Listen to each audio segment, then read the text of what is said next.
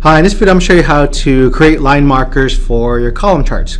So say for example you have a column chart like this. This is actually called a stacked column chart, where you are comparing different items in a series, maybe for let me see, different months here. So we have maybe sales for some items. This all is 100% of the items, and we're looking at them for different months, a 6-month period. But it's kind of harder to kind of look at where they trend to in this kind of view under the stack column. We want to kind of add these line markers, so it kind of gives us a better representation of where these products are trending. If this was a regular column chart, you may not have this problem, maybe because they'll be all together. But since it is a stack column chart, you might have some difficulty in kind of seeing a trend. So these line markers give it an extra emphasis on the trend of where the data is going. So it leads your eye a little bit better. So it's a fairly easy thing to do. Let me go ahead and show you how this is done.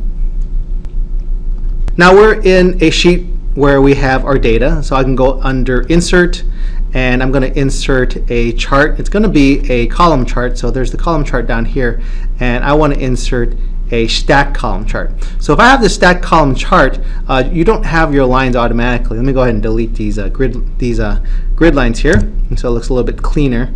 And basically what you want to do is you want to go and add a chart element. So once we click on the chart, you'll see that there's this contextual menu here. We have our design tab and our format tab. If we click outside of it, you don't see it anymore. But let me go and click inside, and in the design tab, go to add chart element.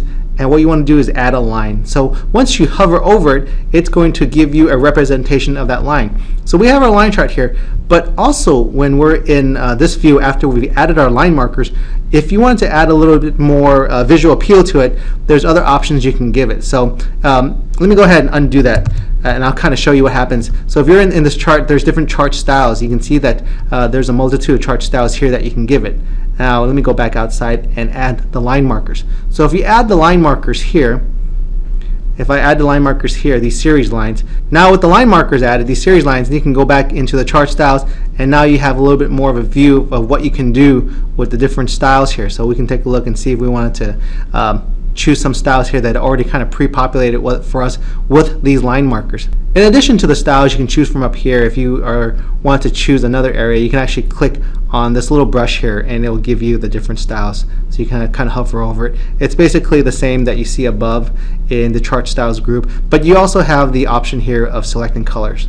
So that means we can select this color range, or this color range, or this color range, or this other color range. So there are a multitude of different options you can choose from once you put these line markers here, these series markers.